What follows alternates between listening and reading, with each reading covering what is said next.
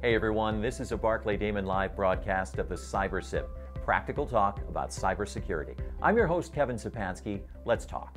Hey everyone, super excited to have in today's episode Brian Haugli, CEO of SideChannel. He is the founder of RealCISO, the creator and host of the CISO Life Podcast, which you can find on YouTube, where I have found it, and I assume, Brian, wherever fine podcasts are sold. He is also a cyber evangelist and educator. He was a professor of cybersecurity at Boston College a while back, probably before he got so busy that he could no longer do everything. But we're grateful that he's here today. Brian, welcome to CyberSip. Thanks, Kevin. It's a pleasure to be here. Always love talking about this stuff, obviously. No, I know you do. And just before we get started, you've got to, if you haven't checked it out, if you check out Brian's LinkedIn page, he has this is your first press conference as a head cyber coach, Brian. I put it out on my page as well. If you haven't seen it, guys, you want to check this out. And Brian, I thought you did very well. You managed to answer questions or not answer questions while sounding like you were answering questions. So it's just like an NFL head coach. Thanks. Yeah, we had a little bit of fun with a new character, and it's always interesting when you're the CISO at an organization, and I draw on that from my days in the DoD and in a Fortune 500, when you're being asked questions maybe by board members or other leaders in a company about what's going on. And I just always thought it seemed like it would be better suited to be in a press conference style, or it's almost the same thing that a head coach is doing after a game, win or loss, just getting bombarded with questions, and people are just drilling you for info, and you're sitting there trying to represent, a win is a win, and yet some people are like, well, you didn't win by much, why not? And you're like, but I still won, and you still have to bring people through it or explain why you got the loss, and it wasn't as bad. So it was just some fun we're having. We're looking forward to doing more. Before we talk about risk assessments too, Brian, tell us about your new book. Not so new anymore. I think it's been out for about a year, but I was so excited to see it when it came out. Tell us about your book. What's the title and what is it about? Yeah, so it's risk. It's on risk management. It's published by Wiley. I'm a contributing author with Cynthia Brumfield, and the book is entirely around the practical application of meeting the NIST cybersecurity framework, or the NIST CSF version 1.1. And actually, we know that version 2.0 is actually out right now for comment, and they've introduced some governance controls, some things that were lacking. But really, the purpose of the book was not for someone with my background to read it and go, oh, okay, it's not geared for somebody with my technical depth. It's actually geared for people who aren't, or who do have the technical depth. But it's really built around, hey, listen, here's what the NIST cybersecurity framework CFS is looking for. And in each side of each of those controls, how do you meet them? What is a practical application? What's a tactical and technical implementation that you can put forward? What type of people, what type of process, what type of technology should you be thinking about to meet each of the 108 controls? And so we wrote this book to kind of give people that guidance, because everyone wants to follow a framework or a standard. And yet people have a hard time actually meeting it because they don't necessarily understand, well, how do I prove that I meet this control or that control? So the intent of the book was to really guide people and give them some background and ideas about how to think about meeting each of the controls within the NIST CSF. Yeah, I think we're going to talk more about that a little bit when we talk about risk assessments. But before we get to that, and I'm not going to say anything, for those of you that are listening, you should watch this episode if you can. For those of you that are watching, I'm not going to tell you what's coming, but if you're familiar at all with Brian, you know what's coming.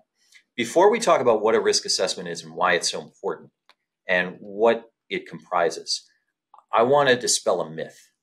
And I think in some ways, those of us who are or consider ourselves to be cyber evangelists, we have unwittingly perpetrated this myth. And the myth is, there are half a dozen or dozen or so security controls, multi-factor authentication, smart passwords, endpoint detection and response. And we could go on. And if all you do as an organization is check those boxes and implement those controls, you got nothing to worry about. True or false? That's false. Why? So, and here's where it gets fun, right? When you get into the applications right, of tools. We're really centering around technologies and processes, not really people, not governance, not anything else. So Right. you could have a number of capabilities, EDR, good passwords, maybe email security. And I'm never going to say these are bad things to do, but yes, I implemented them. Okay, great. Governance and having a cyber program is what takes all of these components from being just, we implemented that tech, we're good, and going from, we implemented it on day 0, is it as effective on day 300 or day 3000? Are there any degradations of this capability throughout this timeline? Are there new threats that maybe have made this capability less effective? Do we need to expand this capability to new users, to new systems? Has the accreditation boundary for our environment grown? And governance and having and running a program, and this is the core to what a chief information security officer is supposed to do, besides shepherding the narrative to leadership about the program. The goal of the CISO is to govern that the program that's in place, the technologies we selected to implement, are as good on day 300 as the day we implemented. And all these other aspects of what's changed inside of an environment, the program has kept pace with it. Because you've identified a risk on one day and said, these are the risks that we want to reduce or hopefully remove. Well, great. If the environment changes, that risk might get worse or much more of a priority or much more of a risk. Are your controls as effective? Are they keeping pace with that risk as it changes? So when you take the compliance approach and say, yep, we just did this, we did these things, we're good. You discount any changes in your environment and you discount any threats external to your environment to you. And governance is all about addressing those two things and managing that as a program. So that's why, compliance is great, but it's the foundation of the program. It's what you need, but it's not keeping pace with what your organization is doing, what the risks are that mean something for you as an organization that you need to be aware of and stay on top of. Yeah. So the place to start is not at the end with the security controls, but the beginning. And that's what we're going to talk about today. So we don't hear it said very often, but I think the most critical place to start is with a risk assessment. So I know you can walk us through what it is, Brian, and then maybe if you could distinguish between an overall, what I'll call an overall risk assessment, and perhaps a more targeted risk assessment, right? Because you can do a risk assessment for your entire system, or you can focus on a particular application or your employees or something more discrete. Right. So, risk assessments are the nature is going to be the same, whether it's micro or macro. So let's take an organization here, and you have a set of servers, applications, databases, people, right? And they're all happy people. Of course. This is what you're responsible for. You've also got probably access and dependent on third-party capabilities, third-party vendors. You've got the cloud, if you have data. Yeah, you have vendors that are sitting, working for you. You've got infrastructure that sits in a cloud as well. This is your accreditation boundary. This is what you're responsible for. And everybody who's just listening in, again, I'm drawing on a board here to show this. So you are missing out on some aspect of it, but I'll talk you through it. This is what you're responsible for, okay? When you do a risk assessment, it's in kind of a couple parts. And again, whether it's that single system or this organization as a whole. My job, and I'm always taking this from the approach of, I am your chief information security officer. What am I doing? How am I thinking about this? Mm-hmm. I am looking at what the posture is of this organization, and I am looking at what the outside risks are to the organization. And you have to address them separately, but you can't do them independent of each other. You can't do one and not the other and expect you're going to have a good outcome. So when I look at the internal organization, the reliance, what we'll just call kind of like our accreditation boundary. Okay. In the government, it's commonly just called to an accreditation boundary. This is what's in this. Anything outside of this is out of scope. I'm not worried about. I'm not assessing. What I want to do is I want to do a controls-based assessment and do a gap analysis on those controls. Now, what is that? I'm going to have to pick a standard. Okay. I can't just look at this and go, okay, what feels right? Because if I do, I'm actually making a new standard. And let me tell you, the security industry does not need another standard. Okay. So for all intents and purposes, let's say you're following the NIST cybersecurity framework, CSF. Okay. You could follow ISO 27001. You could use a compliance framework like the HIPAA security rule or the FTC Safeguards Act or New York State DFS Part 500. These all have a list of controls. And what is a control? A statement that you have to meet. Okay. But let's just pick, my favorite because it has 108 controls that we can look at. Now, what am I doing? I am looking at this organization through the NIST lens and figuring out of the 108 controls inside this accreditation boundary, which ones can I say I meet? That is a gap analysis against a control framework. I am looking at the internal part of the organization. Okay. It's not actually a risk assessment. It's a control assessment. So I figure out I'm meeting, let's just say, 90 of the controls. Okay. So I know what I'm doing. Great. I have 18 controls that are deficient. That means I have 18 controls that are in my gap. Now I look at those and I say, is this good for us? Basically, you could say, look, 90 is good. These 90 that we're addressing are the 90 we want to meet. Mm-hmm. Okay. The 90 represents your current state. Okay. If you say, listen, we actually want to meet, there's 10 of these 18 controls we want to actually address because we feel like that will be the posture we want. That represents your target state. So you have your current state and your target state. Okay. The path in between, that is your roadmap. So I've identified 10 controls I want in my roadmap to address. So that becomes now projects, that becomes resourcing, right? That's people, process, and technology to address those 10 controls on your roadmap from your current state to your target state. That's your internal organization. That's your area of accreditation, okay? The external component, the risks are outside of your organization. What are the things that are going to impact me? What do I need to worry about that are outside of my control? Do I need to worry about advanced persistent threats? Do I need to worry about nation states? Am I a target? Am I in a supply chain for, the Chinese and Russians that have their eyes and concerns on me? Maybe, maybe not. Am I worried about ransomware as a threat? Am I worried about business email compromise as a threat? These things can happen to me because I have an email server that somebody can get into, because I have infrastructure someone can ransomware. But are they risks that could happen to me that I now need to prioritize and look at and say, okay, that is something. Ransomware is a top risk I am worried about.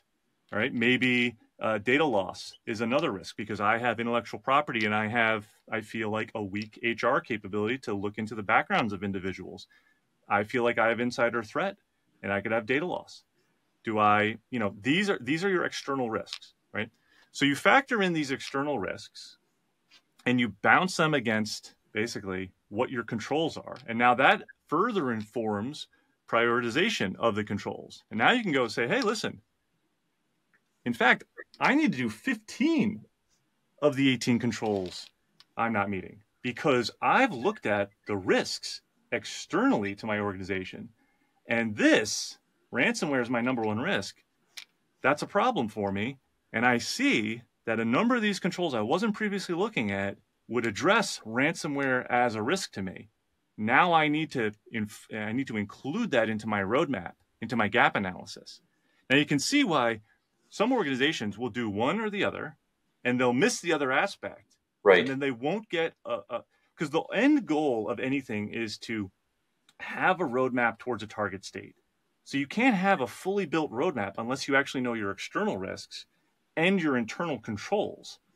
So this all informs kind of what your path is. So me as a CISO, Fortune 500 or, a smaller organization as a virtual CISO, I'm looking at an organization through this lens to go, okay, this is what you now need to do, right? Thankfully, you as a business have decided you want to do the right thing. You don't feel like your security posture is where it needs to be. You want to make it better.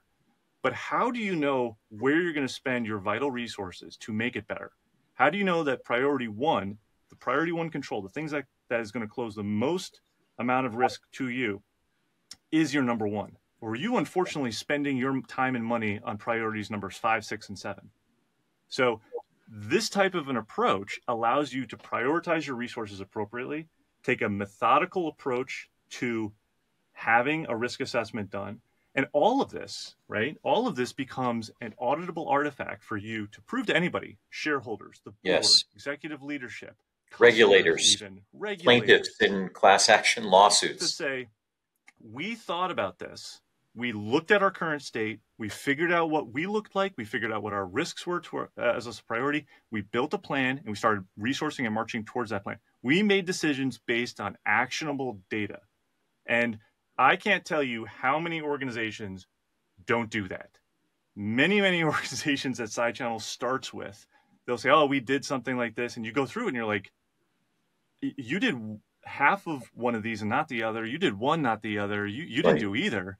And you just kind of said, this feels right, finger in the air. And you started kind of doing something because maybe that's what sales sold you, or maybe that's what somebody's friend said this was good and this helped them. And it doesn't work that way. So I like this methodology. I didn't invent this methodology. This actually stems right out of a lot of what NIST and standard risk management frameworks do. But it is amazing that, as much focus and attention cybersecurity gets, we don't actually implement the things that cybersecurity industry has put out as the kind of the best way to do them. So again, not mine, but this is just how I apply it. And I can tell you it's worked with everyone we go with because it's a solid methodology. So a couple of questions, Brian. One is maybe more hypothetical than real. When you were talking about the initial analysis and then the risk assessment, I was thinking to myself, well, what if hypothetically my organization has already complied with all 108 of the NIST security controls? Do I even need to do the external risk analysis? Because the result of that is simply going to, I don't have any gap to fill. Or is the reality and the more likely scenario that the organizations you are working with have not complied with all 108. They've complied with a fraction of those, and the risk analysis helps you prioritize. Let's say they've complied with 50. The risk analysis helps you prioritize which of the next 58 controls you need to comply with to address those external risks. How does that work? Yeah, the prioritization is always going to be helpful if you're deficient in meeting your target state. So that's going to apply anytime. I'll say to your first part of your question, even if you met from a compliance standpoint, you said, yes, I do all 108. Okay. What's the efficacy of each of them? How mature are each of those controls? Because the risks, like you might have kind of a baseline capability inside of all of those controls. You might be just meeting them, or you just got something that you can kind of put forward and say, yeah, we have something inside that control for me to say, we got that covered. But maybe the risks external to your organization have moved so much or just changed just enough to make what you've done for that control insufficient. Okay. For instance, last year, the Verizon data breach report, which is a phenomenal canon of work put out every year, I think showed that business email compromise surpassed ransomware as a external threat and risk. So what does that mean? That means that everyone had been focusing on ransomware as a risk to address for so long and probably had BEC or some little lower down. Well, now the bad guys figured out there's a much better, and there's a whole different discussion on how that works, but BEC is a much better ROI for the bad guys. So that's that's more, which means that as an organization, I need to be focusing a lot more on my email security because that is taking an uptick. Well, to answer your question right there, that's a perfect example of how the industry shifted. Both the bad guys and the good guys shifted in how they address a risk that now became number one. So yeah, there's a level of maturity within each of the controls that you constantly have. And again, that's back to governance, right? Me as a CISO running a cyber program, I am constantly thinking about, is everything I'm doing inside of my target state controls or my current state controls, is it enough? Should I be looking at other technologies? Should I be bettering my processes?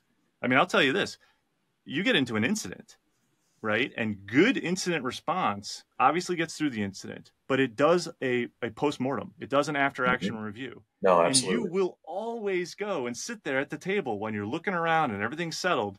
Hey, what could we have done better? If you come out of an incident response and there's like, no, there's nothing we could have done better. We're good. I mean, God love you. You're amazing. But I've never come out of an IR where there wasn't some type of, hey, we could have done this better or that better. That's maturity. That's looking at what you're doing today and saying, next time we can do this so we're better, right? And reducing the risk, reducing the impact. You know, you're never going to really necessarily reduce the threat, right? The threats are always going to be out there, but you can reduce the impact or even the possibility of it impacting you. We've only got a few minutes, but I want to ask you two questions before we go, Brian. So much more we could discuss. One is a quick question, and that is, if an organization is interested in starting from the beginning, where they should, conducting this internal analysis and risk assessment, is this something that the average small to mid-sized company can accomplish internally with their existing IT staff, their existing information security professionals, or is this something that's better left to a third-party vendor who can come in and independently review the status of your network and controls? So I have to be transparent, right? Because I run a consulting firm, SideChannel, that focuses on mid-market companies and small businesses to do this. We are a third party to those. The other piece, and I'll kind of pick on what you said a little bit, Kevin, unfortunately, but most small businesses and even mid-market don't have internal security practitioners. No, that's true. Right? And that's honestly been a lot of why I started this company, was to address that, because it's a very underserved market. It's very hard for mid-market and small businesses to be able to attract, let alone retain, these individuals with this skill set. So could they do it? Yes, if they had the resources. Do they? No, because they don't have the resources. That's a lot of it. What we built with one of our pieces of software with RealCISO was trying to give the CIO with a small IT team the ability to actually do this himself. So, you don't need software from us necessarily to do that. You can do this in an Excel spreadsheet. It's just not scalable. You're going to hate it after a while. And this is coming from somebody, 20 plus years in the industry who started out doing all of this stuff in Excel. It gets old real quick. It doesn't scale. It doesn't allow you. So there are solutions out there, right? And again, transparency, like we built one, but there are solutions out there that'll help you make this happen. So having an IT team, right, is good. Having security people who can focus specifically on this is better. But yeah, I mean, it's been I see a combination. When you're in the larger organizations, when you're really truly in the 5 billion plus enterprise, revenue space, you've got the team, you've got a CISO, right? Because again, think about it, like, my starting salary as a full-time CISO is East Coast, $500,000, West Coast, 800,000 on the West Coast. It just to have that leadership role, it's not cost effective for that mid-market. So it's really it works out for the larger folks, and then they can start having teams and they can start doing this internally. But really what I've been seeing about 5 billion and less in revenue space, it becomes very difficult to bring on that type of talent and effectively do this. So where you can outsource, because it traditionally will be much more cost effective. But it's not necessarily. Don't think you're abdicating your responsibility for cybersecurity by using a third party. It's still your responsibility as an organization. You should still really kind of be very much in tune with that third party, that they are aware of and aligning to what your business objectives are, goals, right? and protection kind of goals? Is it brand? Is it identity? Is it revenue? Is it key customers, right? What are you trying to protect as a business? A third party can only tell you the types of things to think about. A third party, I can't tell you which one is the one you should think about. It's your business. You need to tell me what's important to you, your brand, specific revenue, these 3 clients, whatever it is. And then you work around that. So yeah, I definitely get into some of these conversations with businesses and they're like, oh, good, you own all of that. It's like, yes, I will mechanically run all of this for you. But at the end of the day, you still own this responsibility as making sure cyber is in place. Well, Brian, thank you so much. I think that's a great place to leave it. We're out of time for this episode, but I'd love it if you could come back. We've got so many other things I wanted to ask you about. I want to talk about evil proxy and the assault on MFA and cyber due diligence and M&A transactions, but we will leave that for another day. Will you come back and talk to us about those sometime? Definitely. Would love to. Well, Brian Haugli, thank you so much for giving us your time here today. We appreciate it. Look forward to having you back. Thanks, Kevin. The CyberSip podcast is available on barclaydamon.com, YouTube, LinkedIn, Apple Podcasts, Spotify, and Google Podcasts. Like, follow, share, and continue to listen.